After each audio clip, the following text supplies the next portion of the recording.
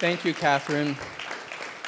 Thank you all for being here tonight. I am really pleased to welcome you all here to the first in-person event of the revival of the Dallas Literary Festival presented by SMU.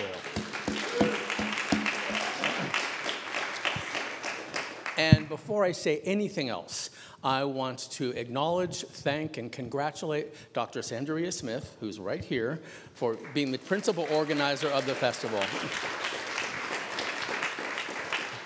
Dr. Smith and her team have done extraordinary work. You've all seen the program, and you see how extraordinary and fantastic it is. Look at the lights downtown tonight, and you'll see something else extraordinary there. So we're all really thrilled for the kind of work that's been happening. It's made this festival possible. I also want to point out, if you have not read Mourner's Bench, which is Dr. Smith's novel, pick it up. Do yourself a favor. It is an engrossing, mesmerizing novel. I mean, You'll get into it and you'll be like, I don't want to go to work, I don't want to go to sleep, I have to finish this novel. So do yourself a favor. What is literature? I've been thinking about this for a long time. My PhD is in literature. When I'm not being a dean, I am a scholar of 17th and 18th century European prose fiction. One of the things that intrigues me is how did the prose fiction form start, and what kinds of forces, social, historical, economic, political, what kinds of forces shaped it across time and across space. Then I want to think about what is literature in the sense of its form. And the simplest definition I can come up with is it is the aestheticized use of language, pure and simple. Okay? So what the aestheticized use of language does is call attention to itself as form. And what that means is, to a greater or lesser extent, it's going to put the emphasis on the form rather than the ostensible content or message that it is communicating. Okay, so that's what I think literature is. More importantly for me is, what does it do? So if you're processing or consuming the aestheticized use of language, you're also at that same time processing some kind of message. And I want to put the aestheticized use of language over and against standard discursive speech. And the way I like to think about that is, if you're trying to convince someone in an argument that you are right, you want to direct their attention to your particular interpretation and nothing but that interpretation. Okay, that's kind of logistic, standardized speech. The aestheticized use of language doesn't care so much about the convincing thing. What it wants to do is teach you something in a way that regular discursive speech might not be able to do. And if you think about your favorite works you've ever read, and all of us read differently, if you think about your favorite works you've ever read, you probably learned something in a way that you're not quite able to articulate. Think of some of the greatest works you've ever read. They could be the classics or just something that for you carried an especially powerful message. Often what that work will do is articulate something in an inarticulate way. That is, the aesthetic can produce resonances, connotations, and feelings in you that teach you about something you're not able to articulate in regular discursive speech. That is the power of literature, and that's why so many powerful emotions, feelings, movements have come out of the aestheticized use of language. And as I look at the program tonight and for the rest of the festival, I see so many possibilities there, and I'm really excited to see this carrying on. So thank you all for being here, and right now I'm very pleased to introduce to you Ra Kazadi, who is the gifted artist who produced this image. Ra, take it away.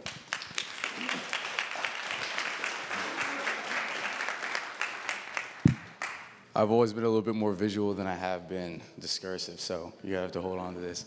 But I'm Ra Kazadi. I'm a senior at SMU, Dallas-based artist. I play football here at SMU too. But I was really excited about this project. When I heard about it, Professor Smith contacted me and she's like, I want to talk about resilience. I want to talk about like what reading can do, what literature can do for people. And this really connected with me because I run a nonprofit that supplies school supplies and food and things like that to people experiencing homelessness. And like I just felt like this connected because for me, this painting is my little sister, and she embodies resilience. She's been through a lot, and reading got her through that. And I think that there's a big connection between reading and art. And visualizing like escape. Like, where can you go? Where can you go with reading? Where can you go with art? And I think that a festival like this really shows you what you can do, especially with especially with Dr. Smith putting the lights on the Dallas skyline.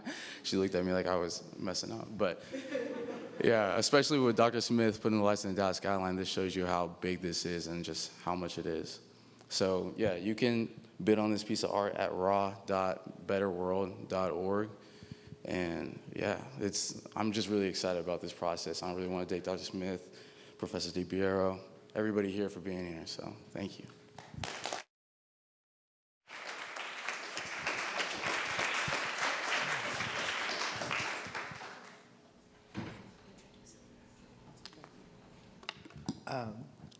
Greetings, everyone. My name is Joshua Arce. I'm going to do a couple of quick introductions. I'll be a moderator for tonight. So as we get in later into the evening and we do get the Q&A session, if you'll allow me an opportunity to come over with a microphone or repeat the question, that way it's being recorded. We are able to hear all of those questions that come through for everyone. So I'd like to greet you all. I'd say Kwatse, I'd say Yate, I'd say Washte, I'd say Osio, Bojo and Iguien, Chigigabe, Nishnabe, Disnoswin, Joshua Arce, Dejnokos, Chekwax Damiawe, Skodani Bodwadmi, Minadao, Chewan Mo Win Don, Bodwadmi Mine Gigabo, No Gigwan, Koshnan de Gwa Guan Moat, Noski Kokom. Greetings and thank you. Shigigaba is my Indian name. It means bad thunder, and I'm Thunder Clan. Joshua Arce is what I'm called. I'm Potawatomi. I bring happiness from where the Potawatomi and Kickapoo people are. I thank our Father God for this day. I would also like to start with a land acknowledgement. We respectfully acknowledge all Native American peoples who have lived on this land since time immemorial. I especially acknowledge and pay respect to the Caddo Nation, who view this land as ancestral and unceded traditional territories. The Wichita and affiliated tribes, which are the Delaware, Choctaw, and Cherokee nations that occupied this area, in addition to the Apache, Comanche, Kiowa, and Osage nations that recognize this area as hunting ground, a trade exchange point, and a migration route.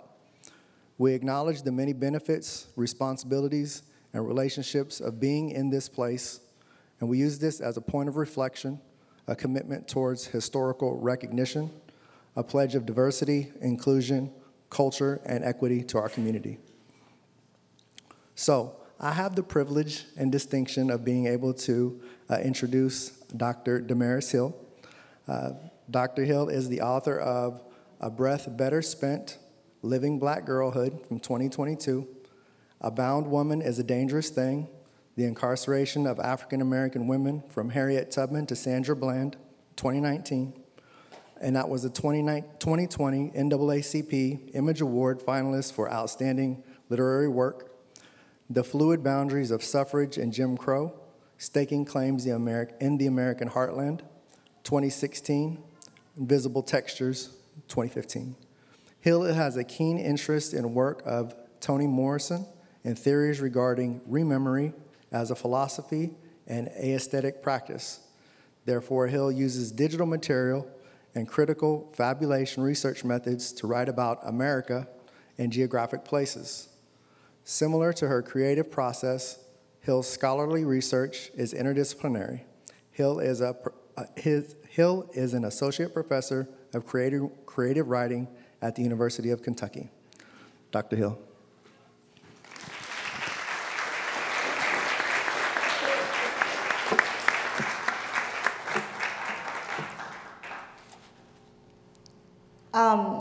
I want to first thank you for that great introduction, Joshua.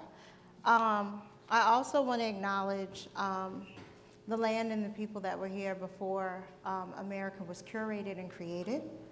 I also want to honor the people that are here with us in spirit rather than in physical form. I want to thank you for SMU for hosting, and thank you for the invitation. Dr. Smith, I'm going to read, I went back and forth a bunch of times, but I'm going to read a short piece from my latest book, Breath Better Spent. If you know a little girl, she would love it. This book sparkles and catches light, if only for that. But this is a book about Black girlhood and the resilience of Black girlhood. So yeah, that's where we'll begin. And how Black girlhood is not bound by age. You can be 82 years old and still have your girl with you. And that's me. All right, I'm gonna open with this poem, Still Scary. Afraid of bugs, babies, pop balloons, sticky peppermints, cracks that'll break your mother's back, words that sound like windows breaking. Your heart is too fragile.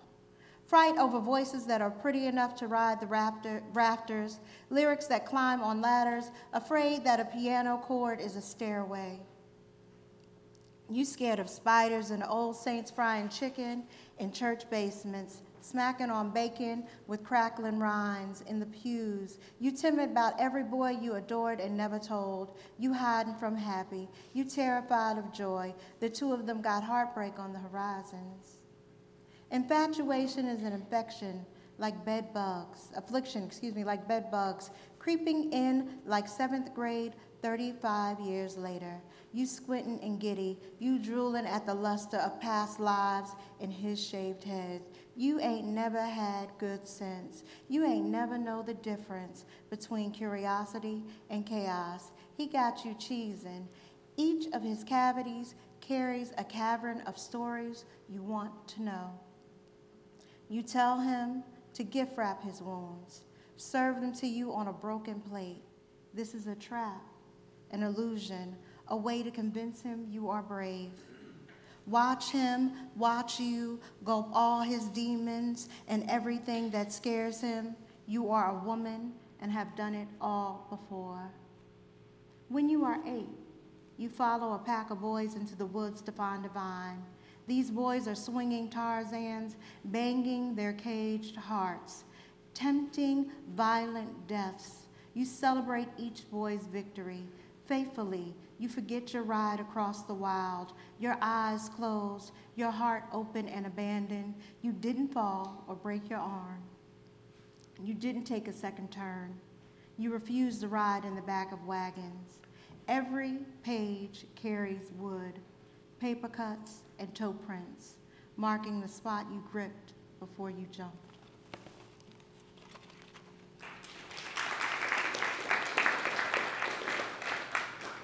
So this poem is entitled Beloved Weirdo, and I would like to dedicate this poem to Toni Morrison and Harriet Jacobs.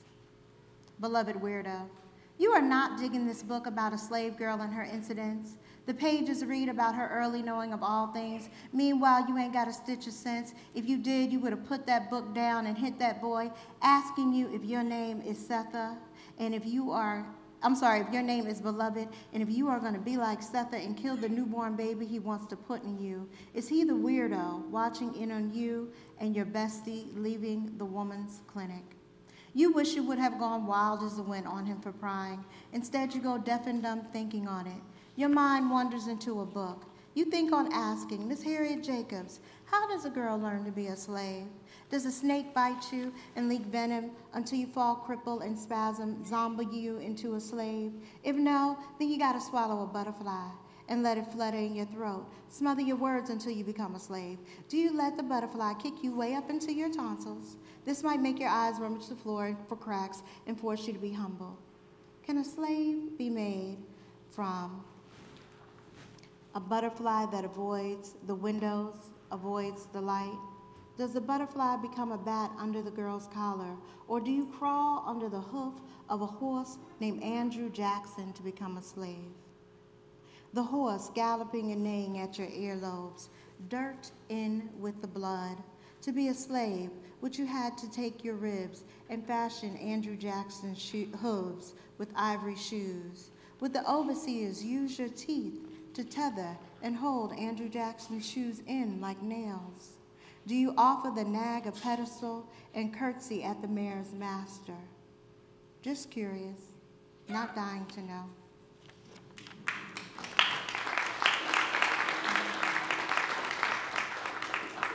Okay. Now I'm gonna look at my friend. What's my time looking like? Oh, this is great. Okay. This is a poem entitled Hotter Than July. You sit on 2 clouds of bees. Honey storms in place of your hips. Your waist is an unripe watermelon, a tense and tight drum. You carry daisies for breast and with dandelion eyes. Summer is skipping away. Every radio humming static. Electric is July, hotter than we remember, which is why you pray for her return. Carrying sweet onions in the hot grease of your armpits, salt and soda crackers in the creases of your neck. July is a 7-Eleven of your childhood, fluorescent. Your jelly sandals are neon, your panties washboard and starch white, snapping hand game rhythms with your belly button. The driveway is your playground, littered with Christy dolls and cordless curlers. In the attic, you play with your vanity. You pretend it is a crib. You skip circles around a stool, sit on top of it, blue magic hair goo on the back of wrists. You pick at a face mirror. You blow on it to reveal the musings of your mustache. You karate kick an ankle into the air. Flash freeze, there. You tiptoe, balance between chipped toenail polish and your need for October. Middle school is a distant dinner guest. It is July, and you are still a girl. You wrestle back the pink folds of your body, cuss God for holding the woman in you for ransom. You beg for the blood. You want it rushing, shiny, thick and lush like your hair, enough to uppercut yourself in the tongue, blood enough to inspire envy. You want it lava hot and licorice sweet. You want the boys to tell you that you smell like rusting quarters. Rumor has it that a girl's first blood is chocolate. You want it enough to chew Big Red while chomping on Cocoa Puffs and Pop Rocks. You want blood enough to make friends with the witches among the ordinary women.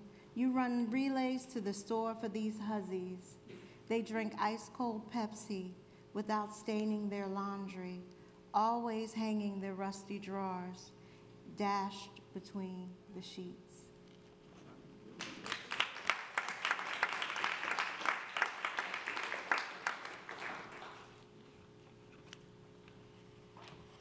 Okay, I probably have about 7 minutes, or do I have 8 minutes?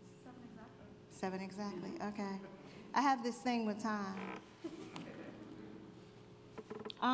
This book was also inspired by an exhibit at the Colored Girls Museum in Philadelphia. And that exhibit was entitled In Search for the Colored Girl. And what that exhibit is about the attention that we do not bring to all the missing brown and black girls in the United States that are often never found. And so the end of this book is dedicated to those girls. And I want to start with a poem that might be familiar in narrative to us. All of Birmingham's baby girls. Our friend is named Angela Davis, and you are skipping rope. Together you roll call poets and philosophy, cookie recipes in the rhythm of double Dutch ropes and heartbeats. You keep lists, the pens that hold nuclear power, pencil leads that are fashioned from Amazonian ores, the stuff Wonder Woman wears at her wrist. You will age bulletproof. Ask Oprah. You do not have golden lassos the day Birmingham is blinded by America's truth. No, terrorist. America put 15 sticks of dynamite in the church steps, making 4 saintly girls seraphs. The organ sweats grief. The organ moans. The organ knows the gospel of tiny geniuses. The organ remembers when you tickled her ivory spine with a sinner's song. Tutti frutti, loose booty. The organ felt the spark you had for Little Richard in your fingertips. The organ is a prophet. You are practicing for American Bandstand. Your mama taught you to play the piano with sweetness. She keeps plenty company come Sunday afternoon. She tastes soot in her cake batter and knows that no one plans to show. Your mama howls over dead daughters, and you snuggle into the bench, pinch the keys as pretty as Florentine Price to make your mama stop sobbing over the seared ribbon in the yard and the bombs on the bottom of churches.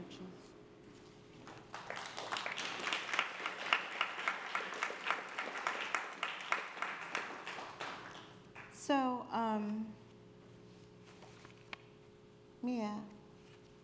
So I intended to write one poem about the girls from Borno and the Bring Back Our Girls hashtag and movement. And then my little mind got to wondering, things that aren't said in my bio is that, one, my mother is an immigrant. She's from the island of Bermuda. Two, that I served in the U.S. military. I'm at least a third-generation veteran. And four, I can't think of girls being taken by soldiers and that thought drift into the air and not haunt me. So these are a number of poems in a series. And in this particular series, I talk about two sets of women that were taken during times of war. This poem is entitled Bring Back Our Girls, Premonition 4. The 2015 man is the mirror of the 1944 man they resemble. Maybe the 2015 man is the great nephew of the imperial commander. A Japanese man says only 20,000 women slush beneath cold men in order to love. Imperial soldiers in wheelchairs pick at their scars, reciting the nicknames of ghosts, recalling the men they murdered. One soldier sobs. Proof screams in ink, and 5 witnesses turn into 410,000 women. Together you become a wave of warm bodies beneath a tsunami of imperial uniforms. Memory fires, a grenade lands, dams break. You cry so loud your sisters are sure you are bleeding beneath a man wanting to love you, but left love in the battle. The world is at war with itself. Many are made to be comfort women, calls over their faces a gauze. You are the women waiting in the wastelands, like vast oceans, deep in generations in Korea, in China, in Philippines, in Burma, in Thailand, in Taiwan, in Malaysia, in Vietnam, in New Orleans, in Port-au-Prince, in Rio de Janeiro, in Havana, in Miami, in Atlanta, in Lagos, in Luanda, in Porto Novo, in Uganda, in Praia, in Las Vegas, in Los Angeles, in Brazzaville, in Accra, in Guinea-Bissau, in Monrovia, in Malaya, in Dakar, in Freetown, in Juba, in New York, in Rome, in the District of Columbia, in Paris, in Berlin, in the cobblestone trenches of London, in every millimeter of the Vatican, needless to say Florence, in Cairo, in Lexington, Kentucky, even in the shipping crates in the port of Baltimore, and at the piers of Hong Kong, in the Holocaust, the one in Germany, and the one of the Atlantic skirting the Americas. Diplomats want to comfort you, lost souls. We'll tell you about girls brilliant as suns. Their minds cast rays from their eyes and ears. Their pencils are emblazoned in a physics lab at an exam that will make them fit to fill wounds. Medical school will make each a doctor who erases AIDS from the breasts of mothers and the mounds of flesh that form a lover.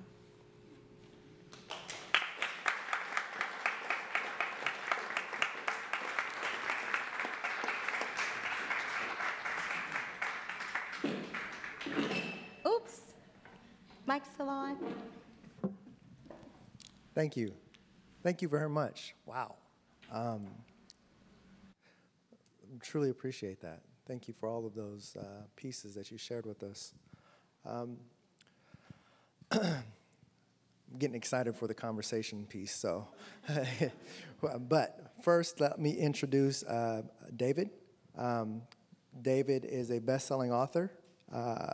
He is Ojibwe Indian from Leech Lake, the Leech Lake Reservation in northern Minnesota. He is the recipient of a Pushcart Prize, 2 Minnesota Book Awards and fellowships from the NEH, Bush Foundation, and the Guggenheim Foundation. His book, The Heartbeat of Wounded Knee, was a 2019 finalist for both the National Book Award and Carnegie Medal. He divides his time between his home on the Leech Lake Reservation and Los Angeles, where he is a professor of English at USC. The son of Robert Treuer, an Austrian Jew and Holocaust survivor, and Margaret Seeley Treuer, a tribal court judge, David Treuer grew up on the Leech Lake Reservation. After graduating from high school, he attended Princeton University, where he wrote 2 senior theses, one in anthropology and one in creative writing, and where he worked with Toni Morrison, Paul Muldoon, and Joanna Scott. Treuer graduated in 1992 and published his first novel, Little, in 1995. He received his PhD in anthropology and published his second novel, The Hiawatha, in 1999. His third novel, The Translation of Dr. Apels, A Book of Criticism, Native American Fiction, A User's Manual, appeared in 2006. The translation of Dr. Apels was named a Best Book of the Year by the Washington Post, Time Out, and City Pages. He published his first major work of nonfiction, Res Life, in 2012. His next novel, Prudence, was published by Riverhead Books in 2015. His essays and stories have appeared in Granta, Harper's, Esquire, Tri-Quarterly, The Washington Post, Lucky Peach, The New York Times, The LA Times, Orion, and Slate.com. Ladies and gentlemen, David Treuer. Thanks, Josh. You make me sound awfully busy. Yeah, you were. You know? Thanks for coming. Honestly, in this day and age when you can have any story ported to you in whatever room you inhabit, to sort of get yourselves out of those rooms and come to a place and to hear people is it's pretty great. So it's really appreciated. I should say, my very first public reading was for my first novel in 1995. I was pretty excited. You know, I'm like, this is it. It's all going to happen now. You know, I have arrived. And so I showed up at the reading, and my mom came out from Minnesota to Michigan, where I was, to come to my very first reading with me. And my roommate came with me. You know, I had support. I had my people. Felt great. Show up at the Borders bookstore in Bloomfield Hills, Michigan, and big stack of my book, about as tall as me, so 6 foot. You're not supposed to laugh. That's true. They're not supposed to laugh. And no, seriously, like. And so we're getting ready to read, or I'm getting ready to read, and no one showed up yet except for my mom and my roommate. There was literally nobody there. And then finally some dude staggers by, and he was staggering because he was wasted. And he's like, he's looking at the stack of books, right? He's like, what the hell's going on here? And the manager of the bookstore said, oh, you know, we're having a reading. This is David Treuer. He's a first-time novelist. We've got his beautiful novel, you know, Little, and he's going to be reading from it very shortly. And this guy's like, my old lady's not going to pick me up for like another half hour, so okay. And then he passes out in the front row. Like he's like, he took up like 4 chairs, just sleeping it off. And so I was a little disappointed, but it's only gotten better, you know? And so, you know, thank you for showing up. Thank you. Thank you for not being drunk. But if you are, it's no problem. Like, there's plenty of open seats. You can relax. You know, you can kick back. So yeah, but seriously, thank you for having me. It's always, I'm not going to read to you. I'm assuming you can read on your own, and so if you want to read, you can read my stuff. Although maybe that's no, I'm not going to tell that joke. I'm not going to tell that joke. Should I tell that joke? Okay, but considering that this zip code overwhelmingly voted for Trump, right, and was one of the sort of most generous donors to Trump, maybe that's not a fair or safe assumption. And you tell me. Was that impolite? Oh, I'm sorry. Not sorry at all.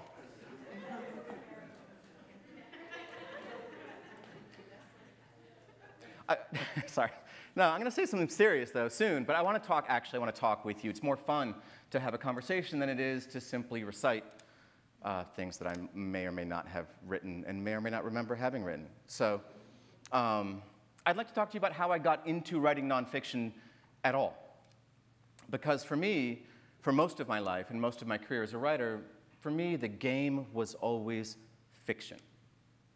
You know, someone asked John F. Kennedy at one point why he wanted to be president, R.I.P., you know, and he said, I know, I said, the Dallas jokes, hey, you have to have the Dallas jokes. And he said that he wanted to be president because that's where the power was. And so I felt similarly about writing novels. I wanted to write novels because I felt narrowly and sort of misguidedly that I wanted to write novels because I felt that that's where the power was. I had no interest in writing nonfiction. I had no interest in writing short stories. Novels, that's it. It's a great job. It's really a great job. You can sit in your room by yourself and you can make shit up. That's the job. You know? It's the best job ever. And I was content with that work. I was very happy doing that work and writing my little books. But some stuff happened, actually, very close to home that hit really hard and that sort of moved me from that path onto a different one. And what happened was, in 2005, there was a school shooting at Red Lake Reservation in northern Minnesota. Red Lake is a sister reservation to Leech Lake. It's just up the road from where I grew up, from my community. And we're related through blood, community ties. It's very close. And in 2005, Jeffrey Weiss, this kid from Red Lake, for reasons that are not clear, killed his grandfather, who was a tribal cop, with his own weapon, took his weapons, his bulletproof vest, put it on, took a squad car, drove it to his high school, and opened fire on the staff, teachers, and his classmates at the high school. When he was done, 9 people were dead, which at the time was the second worst school shooting in US history.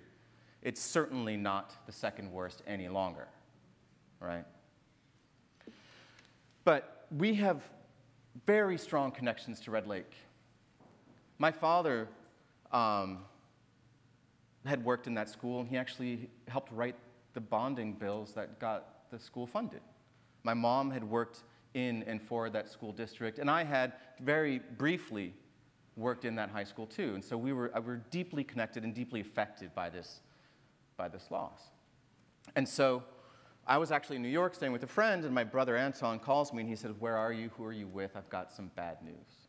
Because we're that kind of family, right? If you call, you know it's not good, right? You know, that's how that goes. And so he told me, he said, "There's been a shooting at Red Lake. We don't know much yet." And so I was disturbed, stunned, scared. And I turned on the news, trying to find out what happened. And I kept flipping from station to station, and then I was getting upset the more I channel surfed, and so I went online, and I'm going from site to site. And I'm getting more and more upset, and I'm so upset that I'm like yelling at the television. And I'm cursing, and I'm really worked up. And my friend, he's like, what's going on? He's like, I know that the shooting's upset, but why are you yelling at my television? Why are you yelling at the TV? Like, What's going on? And I said, because they're not reporting the news. That's what's up. Because on every station and on every site that I visited, it was the same, pretty much the same headline. On a poor remote reservation, tragedy strikes. And there's a little ghost word after the strikes, because implied in that was, again. And I was really upset by that. I said, and I wasn't articulate in my grief or in my rage or in my disappointment at that moment. But in the days that followed, I was talking to a book editor about a book of mine I was trying to sell him. And I was telling him about the shooting, about how upset I was, about how upset I was by the coverage. And I'm like, by contrast, when Columbine happened, which was only 6 years before that, in 1999, the headlines did not say, on a largely Anglo, fairly affluent exurb. Headlines didn't say that. They didn't feel compelled to bring up race or class or even geography, except to tell us that Columbine High School was in Jefferson County, Colorado. That's it. But when reporting about the reservation, on a poor, remote reservation, I said, that's not reporting. That's not information. That's just lazy storytelling. That's what that is. And so I said to this guy, this book editor, I said, this publisher, I said, reservations aren't just a sum of all of the injustices that we've somehow endured, right? They aren't just reservoirs of pain. We care about these places. And we don't, and it seems crazy to have to say this out loud, but we don't care about them because they're horrible, because they suck. We care about them because these are vital, interesting, complicated places that matter deeply to us, we're connected with, And this guy, I was venting, right, to this guy that I was trying to impress. Not a good move. Not a good career move, right?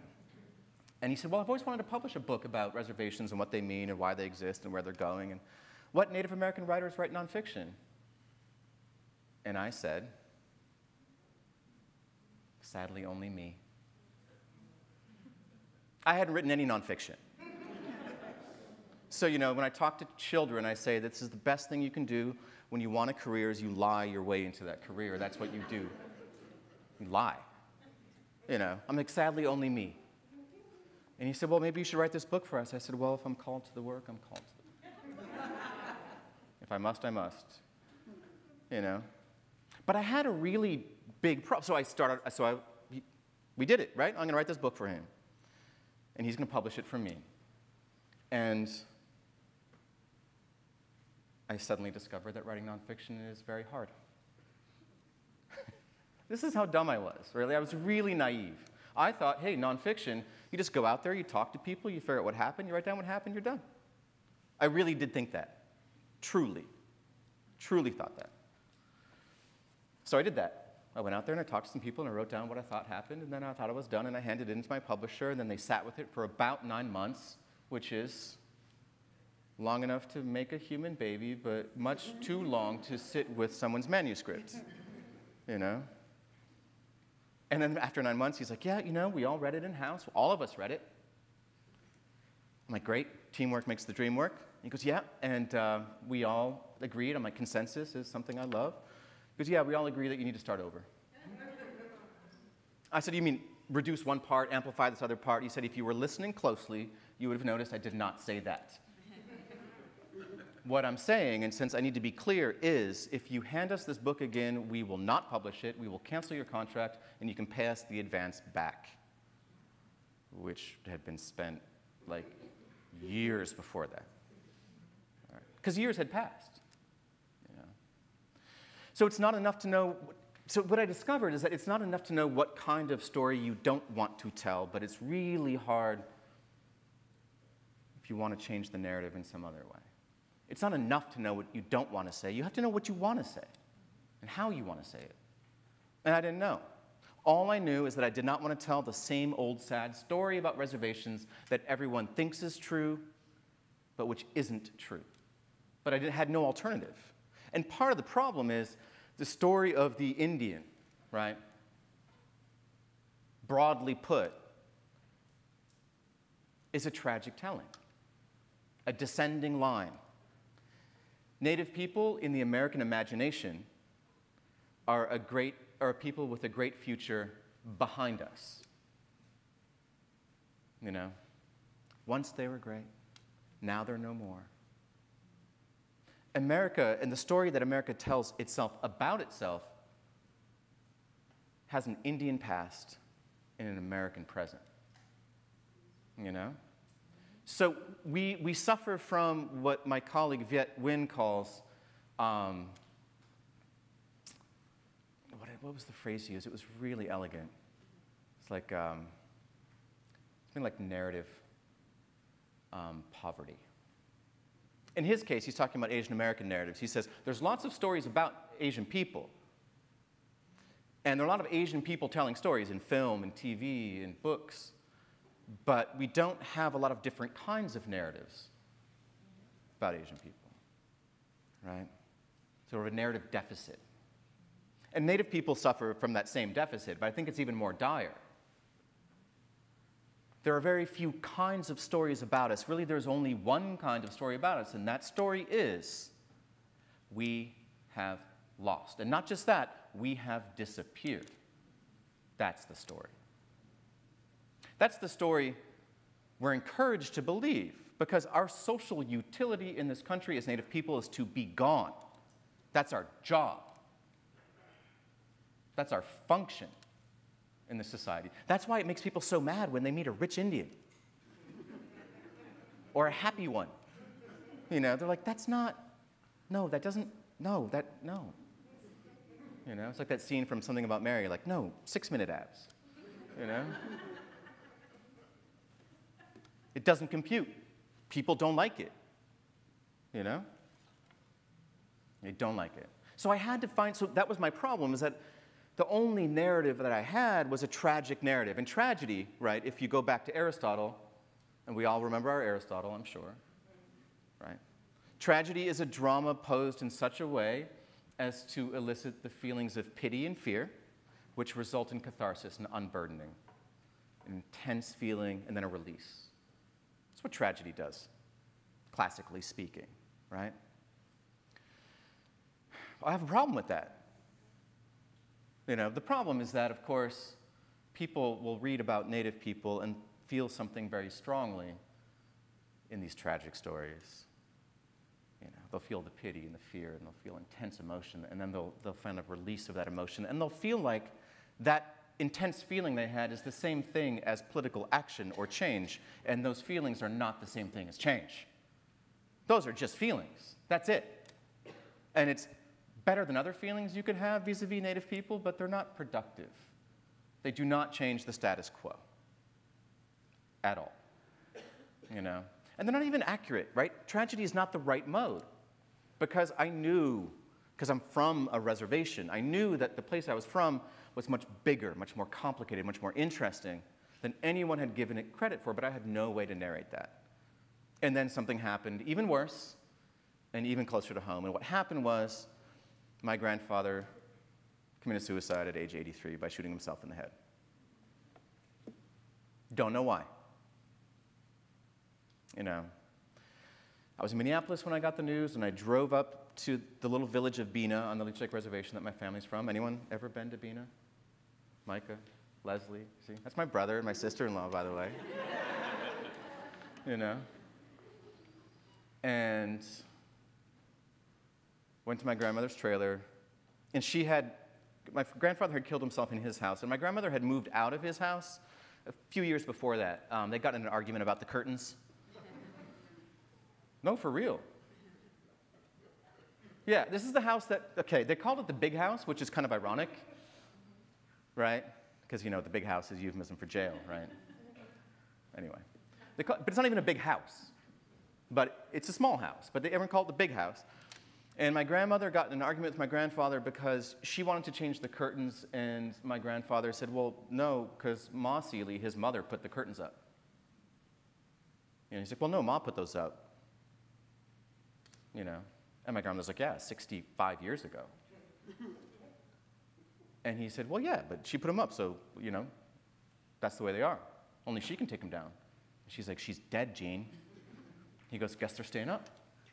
She's like, that's it. And she moves out. But where I'm from, I don't know what it's like where you're from, but where I'm from, if you're mad at somebody, you got to be mad close. You don't want to be mad far away. What's the point of being mad far away? What's the point of being mad at all if they can't see you being pissed off every day? So my grandmother put a trailer about 150 yards from my grandfather's house so she could be mad at him every day and he could see that. Sensible. You know, you don't have to get mad if you stay mad. This is productive. This is healthy. Right? It's not either of those things. But, so I went to my grandmother's trailer. She's the one that found him in his house, in the big house. And she was pretty messed up. My mother was there. She was pretty messed up. Aunts and uncles, cousins, everyone's there. And my grandmother asked me to do two things. She said, would you please write a eulogy to read at his service? I said, of course, I can do that. No problem. I'm a writer. I can manage it. And she goes, yeah, and I want you to go up to the big house and clean up what he did. That's the second thing. She goes, yeah, I don't want anyone to know what happened.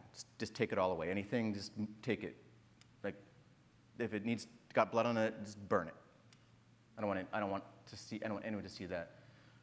And she goes, yeah, you know, your uncles can't do that. They can't see that. And I'm thinking to myself, like, why does she think that I can see that? You know? And the reason, of course, why she thought I could see that was because she didn't think that I was close with him. You know, I was. But I'm not going to say no. I'm okay. Went up there. Spent the next day, down to the subfloor. I spent the day cleaning my grandfather's blood and brains off the floor of his room and up the stuff. Didn't burn it. I was too tired. I ditched it behind the garage. And then I went home and I had to write a eulogy. Every part of me wanted, and I didn't know, I'd never written a eulogy before, ever. And now I've written a lot of them, actually. I didn't know what you're supposed to say. I don't know what you're supposed to do in a eulogy. What's their function, right? And I'm a functional approach kind of writer guy. I'm like, if I know the purpose of the thing, I can figure out the shape the thing should have. That's just how my brain works. But I'm like, okay, well, what's the function of the thing? Like, what's a eulogy need to do? Well, thinking, you know? Eulogy needs to say something true about the deceased. That's one thing a eulogy needs to do. Because there's nothing worse than going to the funeral of someone you loved and hearing them eulogized in terms that have no bearing on their lives. Like, Uncle Jimmy was the nicest man. And you're thinking, Uncle Jimmy was an asshole. But we loved him. So you got to say something true, even if it's difficult. And, you know, I don't know about your families, but there are no saints in mine, you know. So you have to say something true. That's important. And then you have to say something of some use to the living, because honestly, that's who the eulogy is for. It's not for the deceased. They're gone. They're off on their journey doing their thing. They don't need it. We need it. So it has to be of some use to us, somehow, you know. Every part of me just wanted to grab onto my confusion and my disappointment and I was really mad at him. That's what I wanted. And I was so tempted to tell a story of tragedy. My grandfather had a hard life as an Indian man growing up in the place he did. He suffered immeasurably throughout his life. As a man, as a Native person, as a soldier in the 2nd Division who landed at Normandy and fought in Belgium. He suffered. And I just wanted to grab onto that because I was suffering. I wanted that catharsis. I wanted that release, right? I wanted that pity and fear and that release. But, I'm like, is that really true of his life, honestly? Was his life actually tragic? You know? I had to weigh it out. The bullet that traveled through his head was there for a fraction of a second, technically speaking. He lived for 83 years before that. what has more weight? What weighs more? What matters more? What's more significant? That fraction of a second or those 83 years? I started thinking about those 83 years. 83 years living in the only place in the world that mattered to him. And I cannot emphasize enough how the world lost focus the further away he got from that little village that no one has ever heard of. Bena, Minnesota. I mean, he barely cared about Cass Lake or Grand Rapids or Deer River or Bemidji, much less. He's like, who cares? Could just disappear, he wouldn't even notice. But he got to live 80 of his 83 years in the only place in the world that mattered to him, and that does not sound like tragedy to me. I'm not that lucky. Are you that lucky? I'm not. That's not tragic. That's good fortune. He got to spend 80 of his 83 years surrounded by the only people he loved, and he got to see them literally every single day of his life, except when he was shooting Germans and recovering from his wounds. That's it. Every day. His parents, his siblings, his cousins, his children, grandchildren, great-grandchildren, every single day of his life. That's not tragic. That's good fortune. And so the more I thought about his life, I'm like, his life wasn't a life of where there was less of everything. It was a life where there was more of everything. And then I began thinking, like, okay, well, maybe that's the story of reservations that I've been missing. That's the that's the opposite of tragedy. The opposite of the tragic tale of reservation life is not, I got how many minutes? 5 minutes? Okay. Is not, deficit. That's not the story. What about its opposite? And the opposite is not hope. Hope is not the opposite of tragedy. It's the same side of that cheap coin. It's not worth anything. Not deficit, but surplus. There's more of everything. More pain, but more humor. More crime, but more laws. More poverty, but more hustle. More of everything. That was the narrative I was missing, right? So, gave my grandfather's eulogy, and then when that was done, I went back to writing, solved the riddle of that book, and was able to write a version which was not rejected by my publisher, and which was published, right? Where, reservations are they're so often understood or thought of, and I'm so sad I don't have time to get to a discussion of the heartbeat of Wounded Knee, which is my more recent thing, but reservations are so often thought of as lands apart. These little basins of suffering tucked off in the middle of nowhere. To the point where my brother, I think it was this brother, when he went to college, people were like, well, where are you from? What are you? He's like, well, I'm native. I'm from Leech Lake Reservation. They're like, well, how'd you get out of there? That was you, right, bro? Yeah. And they're like, right, fence. And he's like, what do you mean? Like, well, isn't there a fence keeping you in? Literally. Fenced in, And he's like, I'm a good jumper. Not true. Not true. I've seen him play basketball. But they're so often seen as these lands apart. But, what I discovered in writing that book is that you kind of find America concentrated, right?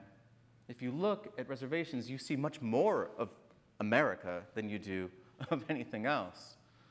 So they're these extra potent, interesting, very strange places that I love dearly. So that was how I got started in nonfiction, and now we're going to wrap this part up, right, Katherine? And then we're going to go to a conversation. So thank you for indulging me. Thanks for laughing at my jokes. Appreciate it.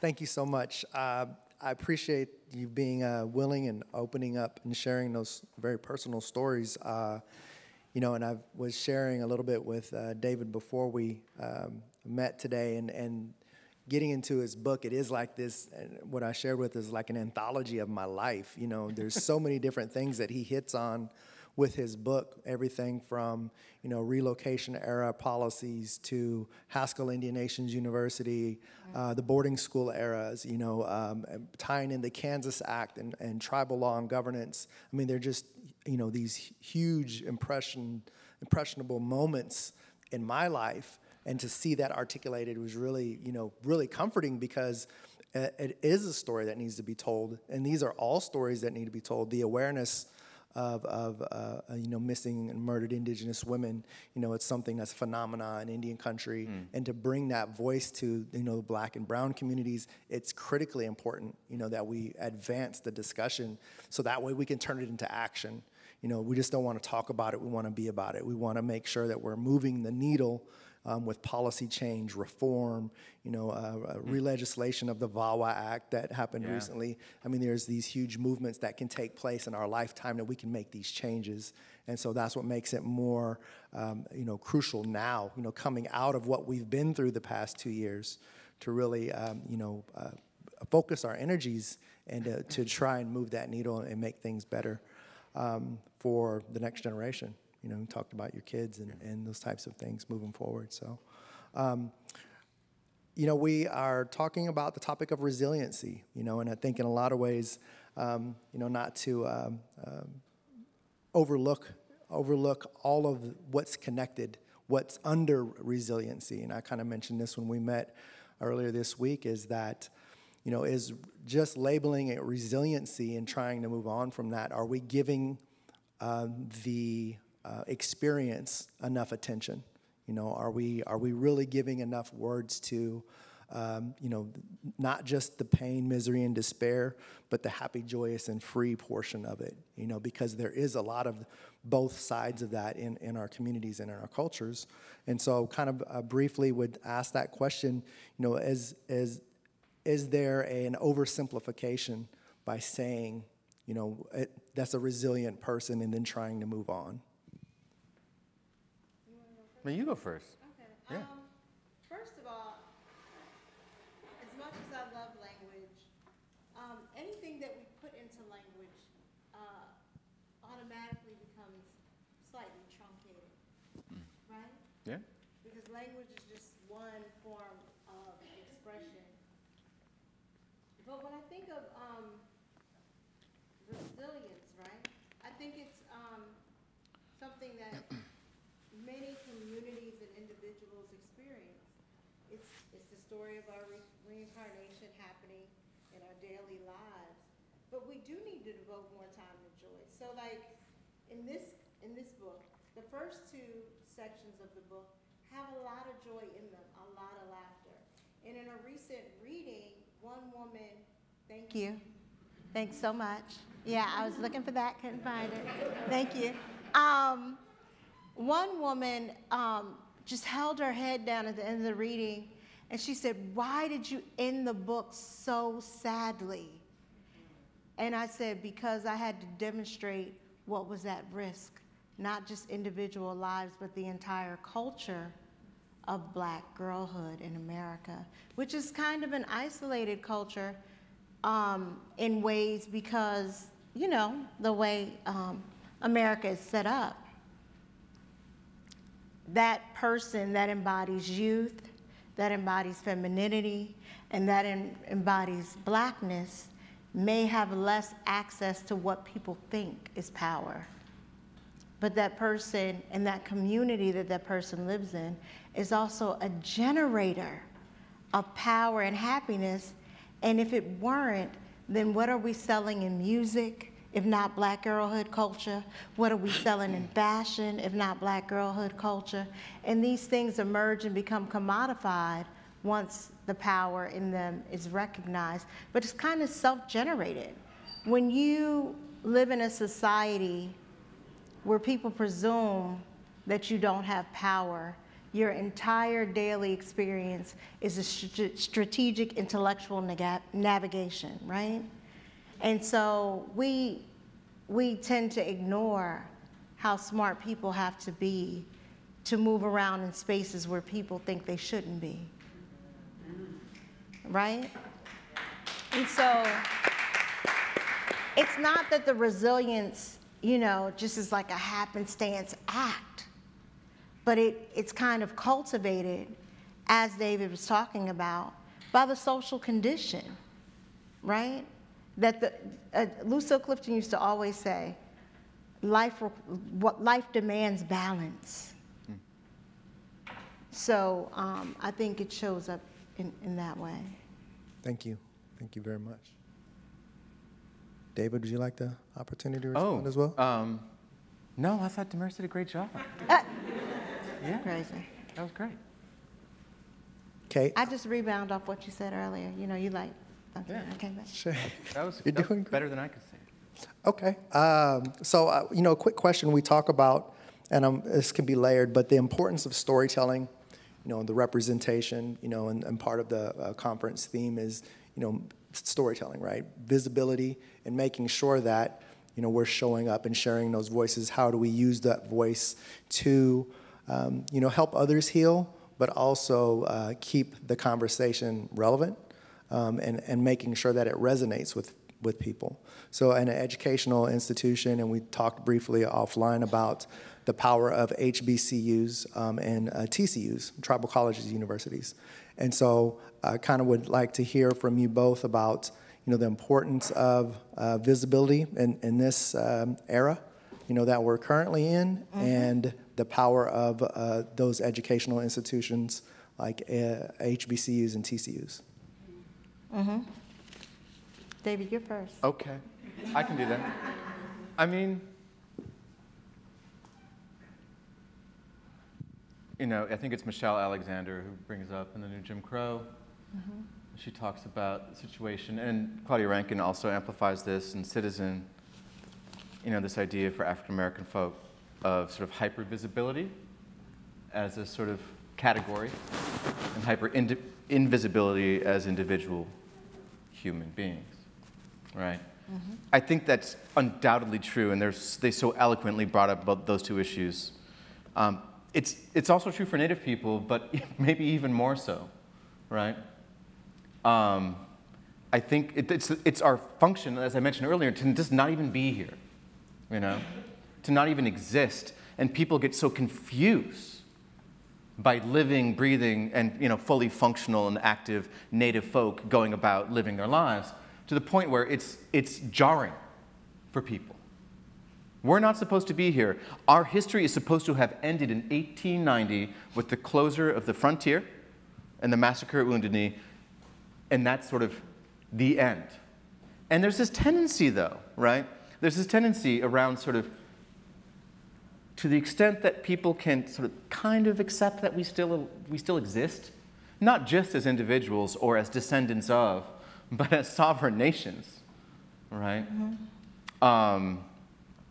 You know, it's so I feel this question of invisibility, you know, very, very keenly, you know? And there's this tendency to tune in when people can admit that we do exist. Look, people read Native books as kind of a liberal social act. Let's be honest, you know? They're like, you know what? It's so bad what happened to the Native folk. It's just so, I feel, my heart hurts for them. Least I could do is read Treuer's book, and then they feel better about themselves, you know? But there's better reasons to read and better reasons to imagine, you know? And I could go on a rant if you want, you know? You want me to go on a rant? I'll go on a rant. You want the rant? Okay.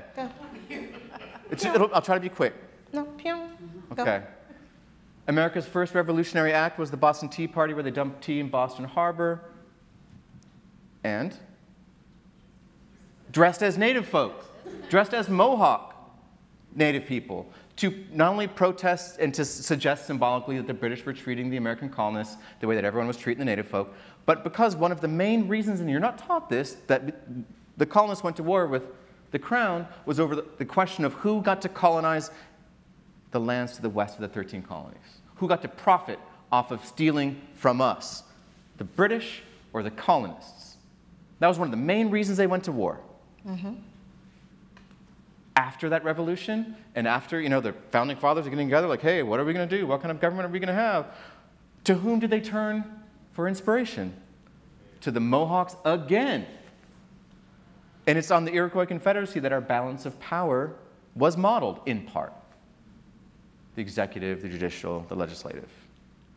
American government is native government, you know? Moving ahead, we're taught that the first real test of states' rights versus federal power was over the question of slavery, resulting in the Civil War. Not true. The first case of states' rights versus federal power was over the question of the removal of the 5 civilized tribes from, and all tribes actually, east of the Mississippi to points west with the passage of the Indian Relocation Act of 1830. That was the first test of that. Power in this country has always been 3 ways: states, feds, and tribes, always. You know? Moving ahead, the United States Supreme Court heard more cases about federal Indian law between 1965 and 1995 than any other genre of law. More than civil rights, more than women's rights, more than reproductive rights, more than banking, more than immigration, by a margin, a large margin. So as America was trying to refigure what kind of country we were after enduring civil rights and Watergate and the Vietnam War and the Pentagon Papers and all of that mess, at least in the courts, at the Supreme Court level, they were doing so by thinking about the collective rights of tribes. This country has not just been obsessed by us, it has been shaped by us. You know? You can't understand this country. You can't take its temperature. You can't see where it's been. You can't tell where it's going unless you know Native history. That's a better reason. That's a much better reason than tuning in to Tommy Orange's new novel or Louise Erdrich's new novel or my new book as a way to sort of soothe one's own guilty conscience, like volunteering at an after-school program teaching little kids how to read. I mean, that's a good thing to do. Don't get me wrong. That's vital. But come on, there's better reasons to engage, to imagine, right? So that's the importance of storytelling, right? The first part of your question. So the rant is over. It's over. I'm done. No, I'm I done. love that rant. Deep breath. I'm good now. Thank you. I love that rant. Okay. I love that rant, and I love that that perspective. I often, you know, I once had an interview with someone that didn't want me at their university, and they once asked me, how would I integrate? So I'll just say, this was at a military college. So they were like, how would I teach American studies at a military college and cultural studies? I said I would remind them that Crispus Attucks was the first person to die for this nation. That's right. You cannot teach America without talking about Black and brown people. Go to Europe and ask for some popcorn and wait for it. Right? Ask for some Southern cooking and wait for it. Ask for peanuts, okra, wait for it. Ask for sugar, wait for it. All of the things that we enjoy in our cuisine and the way we live is most likely exploited from brown and black people. And it is, in fact, those lessons that allow this quote-unquote nation state to reinvent itself and survive outside of its English or British inheritance. We are the bastards of the Brits, if you embrace that, right? And so there's a bunch of, American can be the story of a bunch of bastard sons fighting for their inheritance, right? But the way that they survived is exploiting some of the lessons from brown and black people, because clearly the English system was not working for them. That is a history that we should embrace, right? When we talk about resilience. Thank you. Thank you. Yeah. Powerful.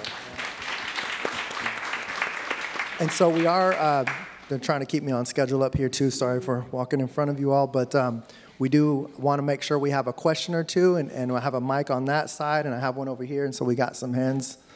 Go first. Come to you next. Thank you very much. My name is Richard Gonzalez, and I'm also going to be one of the speakers for tomorrow in diversity in book publishing. So this really addresses some of the things I'm going to talk about tomorrow as well.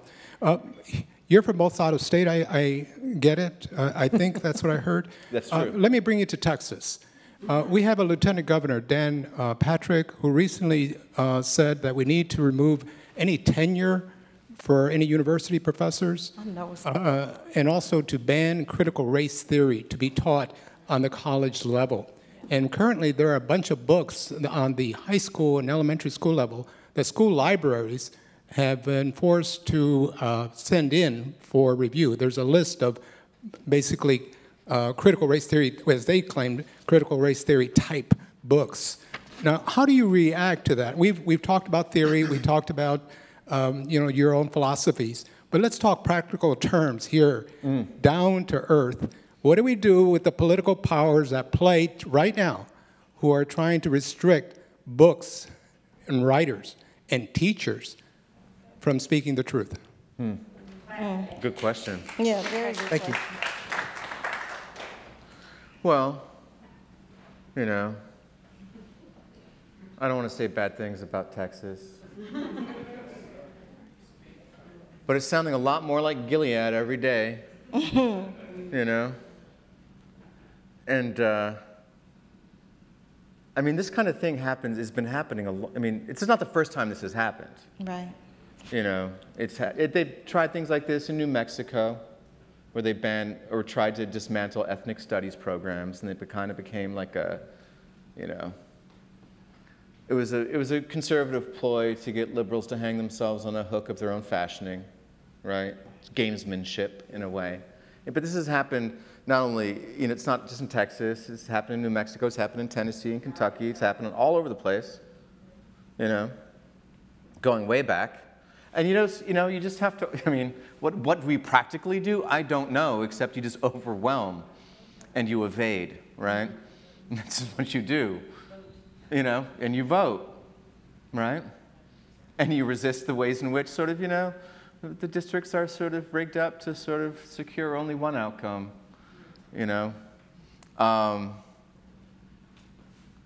I don't have a practical answer for you, except that you got to keep writing those books, you got to keep telling those stories, and you got to keep reminding people that, I don't know, our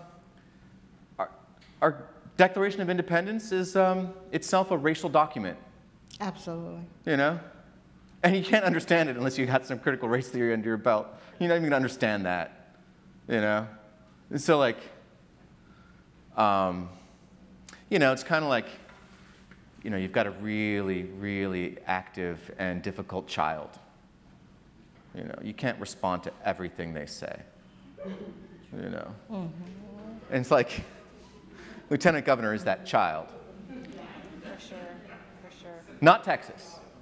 The governor, Lieutenant Governor. And he's got to be, like, that's sweet, dear. Okay, no, okay. And just keep moving, I don't know. I'm not a politician, so I don't know how to make things happen. I'm just a guy who shows up places and causes trouble. That's my job. Yeah, I'm not a politician either, but something that I've been encouraging people to do is have those conversations at your quote-unquote Thanksgiving and your Christmas dinner table. Because the people that are voting against your interests are sometimes in your family. So we can yell at politicians and scream at politicians, and people that we know and love can continue to vote in secret for the same people. If you have a problem with these people, if you have a problem with these policies, have difficult conversations across your dinner table, across your meeting tables, in the way that you spend your money, in the way that you invite people to your home. Have those conversations then. And maybe those conversations will follow people into their votes. That's really good, right? I'm kind of an instigator, and there are things that, okay, my personal sort of addiction is Brazilian Jiu-Jitsu, right? I love it. That's what I do. I love it.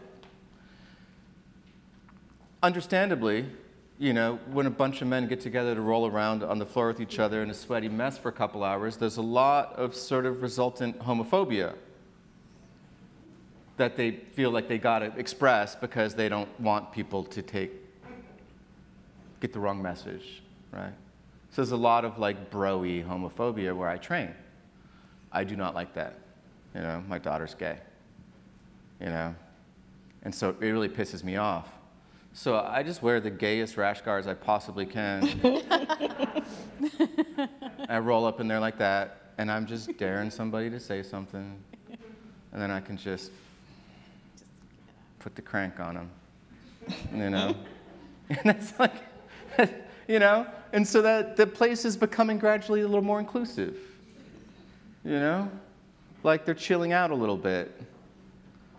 Some guy's like, nice shirt. I'm like, do you want to say something about my shirt? Okay, say something, and we're gonna roll, you know? And it's gonna hurt. So I don't know. That's not applicable. You can't use that in some other context. It's pretty specific, but you just gotta keep at it. You gotta keep at it. But they banned Beloved. Yeah. Exactly. For a long time, you know. They banned Ulysses. They banned Lolita. They banned Mouse more recently in Kentucky. Yeah. Yeah, you know. So that you can ban it as much as you want, but the book is not going anywhere, you know. And it's still finding its way into the hands of kids who would find the parable of these mice really instructive to think about the Holocaust, you know? And that's investment. I like that. Yeah. Thank you both. Can you hear me? We can hear you. I had one in back, too. Since you mentioned working at Pantheon, right, and being an editor, how are you going to change, or do you plan to change the market, the publishing, or what are you looking for? What do you plan to bring to that? I guess. Yeah, so I decided to become busier. I don't know any other way. But a couple years ago, it was actually 2 summers ago, I was asked to review a book by someone who claimed to be a native writer. It was a YA novel. It was set on a Ojibwe reservation that exists in Minnesota called Fond du Lac, a place I know. And it was freaking horrifying. I thought it was a terrible book. And I thought to myself, like, if there'd just been an editor who knew a thing or two, it could have been a good book. It could have been a beautiful book. I'm like, all right, let me look around. And I was talking about this earlier. I looked around and did a survey of the publishing industry. There was not a single Native American editor at any houses that I knew of at all. Like, I couldn't find anyone working in publishing. Now, at a commercial or trade imprint, right, there are definitely Native editors who work at university presses and other smaller presses and things like that. But I'm like, well, that seems like African American folks are underrepresented in the editorial ranks, you know? Latinx people are underrepresented in the editing ranks. I mean, there's underrepresentation for a lot of different kinds of people. But there was no Native people. And I'm like, well, okay, I should probably be that person then. I should do that. So now I'm doing that. And so I'm in a unique position to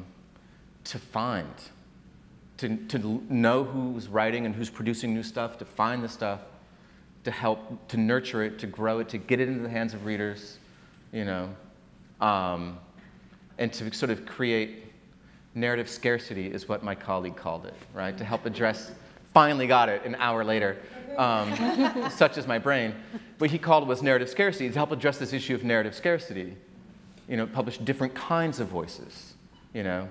And in Native American literature, that's already happening in ways that it's really exciting, you know.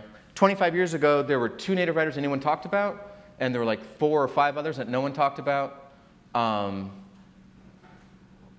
couldn't even list the people writing today who are doing interesting things. Mm-hmm. It's incredible, you know. And I'm now there's horror, there's genre stuff, there's YA fantasy stuff, there's, you know, literary fiction, there's very strange literary fiction. There's so much stuff coming out now. It's a great time to be a writer if you're Native, and it's a great time to be a reader, especially if you like reading those stories. And a student. You know, and a student. But sort of in my small way at Pantheon Books, like I get to acquire and publish voices that might not otherwise get out there, or that might get mismanaged and not do well, you know. So, and I just bought my first 2 books from somebody. I'm very excited. I know. Yeah. And It's an honor, actually, to be able to do that work.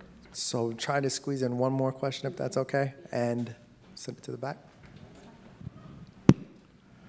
Oh, my goodness, I'm the last question? Okay. Let me stand out the way here. I just want to preface this by, here's my question, but I have to preface it after I ask you. What is the best outcome, okay? David, you talked about lazy storytelling. There's no such thing. Lazy is lying. Storytelling is different. And I want to talk from my black side, although I have a Native American side, but they're not pulling that over at 3 a.m. in the morning. They're pulling the black side over. My black is exhausted, and if black people could, Native Americans and black people could fix the issue of resilience and race in America, we would have done it in 1620. All right, and so my question to you is that we're living in an America that had no exit strategy. There was no exit strategy for slavery. There was no exit strategy for Native Americans being put off to that so-called place called a reservation, which I think is a false use of a word. So my question to you is not to come, and I love your book about the missing black girls, because there were 5 of them in my family, and I love your story about the reservation being a place of growth and rewards instead of the negative nature that it gives. But what I find the problem is that we're not focusing our change in America on the people who need the change. When I did diversity training 20 years ago, it was to make white people feel less guilty, or else I wouldn't get paid. All right? So I had to follow the money. Now it's called DE&I, and it's still getting to the point where you won't get rewards if you don't make us feel better. So in the outcome, and this was for you, David, because you said you worked at the publishing house, it's not about putting the books that come through to tell the true stories. What about the ones that should be stopped because it is an effort of anti-racism? I'm not going to publish this book. It will never make America, because it's not built on a lie. You know, our whole history in America, where we're living, the Americans in this country of European descent had no exit strategy. You were supposed to stay enslaved. You were supposed to be shunted away to a reservation because we were done with you. And we've had laws since 1619 all the way to just recently on meritorious manumission that tells us we cannot be who we are. Now the most recent laws is voting and CRT. I'm a native Texan. My family's been here since 1893, so I'm not making it up. So how do we stop the outcomes of the things that keeps telling the lazy lies and not the good storytelling? How do you stop that? As a publisher, you can stop that. As a writer, you can change that. How do we create the outcomes, and what is the outcome you want your writing to be? Really good question. So shoot me. Good question. Can I tell you another story? I won't go off, though. Do we have time for that? Yeah, go ahead. So, like, my father died in 2016, 89, just a couple weeks shy of his 90th birthday, a few weeks, January. And he'd been suffering for a long time from dementia. Dementia is a pretty cruel way to go, especially for someone like him who really lived by his wits, you know? He was an incredible storyteller and a guy who would never shut up. He talked all the time, you know? And it annoyed me as a child, but when he was dying and I got fewer and fewer stories, you know, it just kind of eroded and erased from his mind until he just had a couple left. And we'd heard those so many times, you know? It was exhausting. I was living with him for a spell, taking care of him for a spell, and we were sitting there having lunch, and it was the run-up to Trump was getting ready to, he was already running, you know? And I'm like, my father was so out of it, he didn't really register that that was happening, and I was pretty grateful for that because it would have pissed him off, you know? And I was like, Dad, like, the first thing that happened is we were eating lunch, and I'm like, how was the food in the Army? Because my father was an immigrant. He was a refugee to this country. He fled here, you know? And then he was here for a few short years before he joined the Army, and the Army in its brilliance took this fluent German and English speaker and sent him to the Pacific. Taught him Japanese and sent him to the Pacific to fight in the Pacific, right? That's what you do with someone who's fluent in German. This country, right? And, but I asked him, I'm like, how was the food in the Army? He's like, it was great. First time I got 3 meals a day in my life, as much as I wanted. It was great, super. I had no complaints. And then he told me a story about how on the base in Okinawa that he was on, the civilian population was starving to death. And so he convinced a bunch of guys that worked in the kitchen to drag the food that the GIs would just dump in these big barrels out off the base so these people could eat. And he goes, it was crazy. Like, there was a big throng of people, and he goes, and I clapped my hands, and they all stood in a line, and they had, like, shell casings and hats and bags. They had anything they could carry any kind of food in. They would get it out of these huge drums of waste, right? The base commander said, you know what, that's not cool. We shouldn't do that, so you guys can't do that anymore, and you got to dump bleach on the food, you know. When my dad had emigrated to the States, he landed in Yellow Springs, Ohio, which was an integrated town. It was an integrated high school in the 40s, you know. The only place they could afford to live was in the black part of town across from the AME church. All of his friends were, the only friends he had as this weird refugee kid from Australia were African-American people at his school and in his neighborhood. And those are the exact same people who were working in the kitchen because that's the only job the Army would give African-American soldiers, or one of the few. But he knew but he had a connection with these guys. He's like, why don't we disobey orders? Why don't we just not do that? And so my father and these other people at the lowest, most vulnerable members of the service and of American society together defied direct orders and snuck food off the base, did not put bleach on it for these people who were starving. And I asked my father, I'm like, didn't that feel weird? He's like, what are you talking about? I'm like, well, considering what Japan had done in China, in Manchuria, you know, the Philippines. I'm like, didn't it feel weird to then? And he looked at me like I was like the worst and the dumbest son. And he had 6 sons, so, you know. And he's like, they were human beings, David. That's it. They were human beings, and they were starving. That's all I needed to know. What do you need to know? You know, this new story that I'd never heard came at the very end of his life. And I sat there with that, and I thought about that. I'm like, how do you deal with it?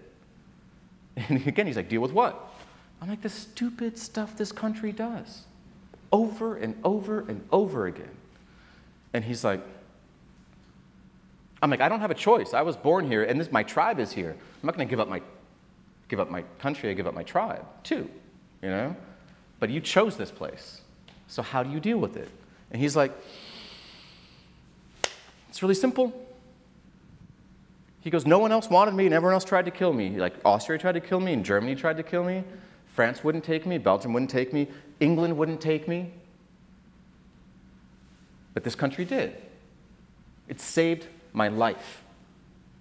And so how do I deal with it? It's my job to save it every day. That's the job. That's the deal. It saves me, I save it. So like that's what I would say. Like, you know, when I think about my father quite a bit, and I think about those 2 final stories I really got from him before there were no more stories. You know, like, yeah, you know, you're right about everything you said, and yet, you know, it's our job, always, to keep this country from doing the things it would otherwise want to do, to make it better, always, you know. I just want to add to that, like 2 cents. It is your duty and your responsibility to claim joy, to claim desire, like to know what you want. Because understanding what you want is the first step towards power in any situation. So claiming joy, knowing your desires, and seeking beauty, it's like your duty and responsibility to do that. Because that's a part of your human entitlement that exists outside of those parameters that appear to have all of power, right? But then after you do that, it's your job to teach others to do that. Yeah. And that's how we begin to live outside of that, in my opinion. Thank you. Thank you. So thank you. We are fresh out of time. I think we might be a little bit over, but I appreciate all of the feedback. Thank you for the questions. You know, what's kicking this off, thank you, Thomas DiPiero, Dean of Students. Oh, I'm sorry. I'll turn it over for Katherine to close us. I'll stick my foot in my mouth. But thank you all. It's been a pleasure being the moderator tonight.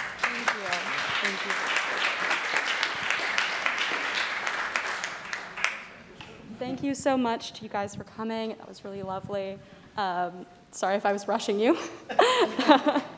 I took some notes this time, but just starting off, I know we've got a couple of our authors and moderators in the audience for other panels. So if you are here and you're going to participate in one of the other events, we just ask you to stand up so we can all just appreciate you and thank you guys for being here and supporting the other events.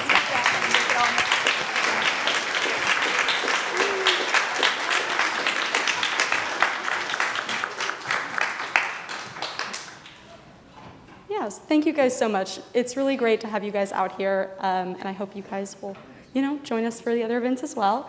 We also just wanted to take a quick second to thank all of our donors generally, but we've got, the Student Senate especially has, helped us a lot. But the Office of Diversity and Inclusion at SMU, Lauren Embry, Dedman College at SMU, Jean and Jerry Jones, Sarah and Tom Dunning, and also the Tate Lecture Series. And we've got many other donors as well, but we really appreciate people helping us to make this happen.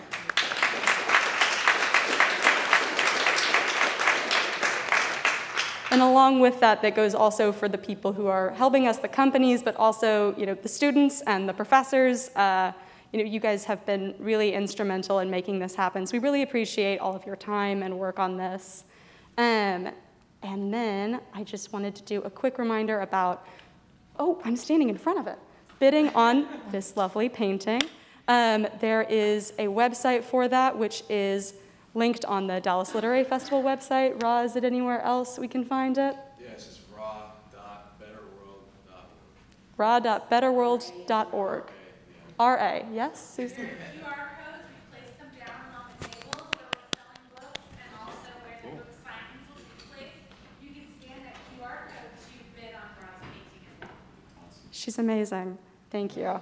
But yeah, so we'd really encourage you to do that. It's a lovely painting, as you can see. And so I also wanted to just cover just a couple of the events for tomorrow. We've got Eric Dickerson coming as our keynote, talking about his most recent book, or his debut book, Watch My Smoke. And that'll be at 12 in conversation with Donovan Lewis of the Ticket radio station. We've also got The Sentences That Create Us, which is a discussion with Kate Messner. And that is going to be at 3:15 to 4:30. We've got Poets Do Dallas with Darius Frazier and Dustin Pearson, 1:45 to 3.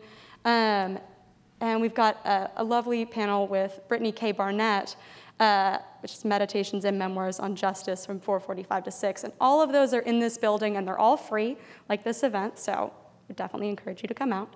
And I think that is pretty much everything. But if you haven't registered for this event, we would just ask that you do that through the website or, however, it's just your name and email, just so we know who attended. But then also there's a book signing downstairs right after I stop talking. And I would very much encourage you guys to go to that as well. So thank you guys all for coming out. I think that concludes this opening program. Thank you.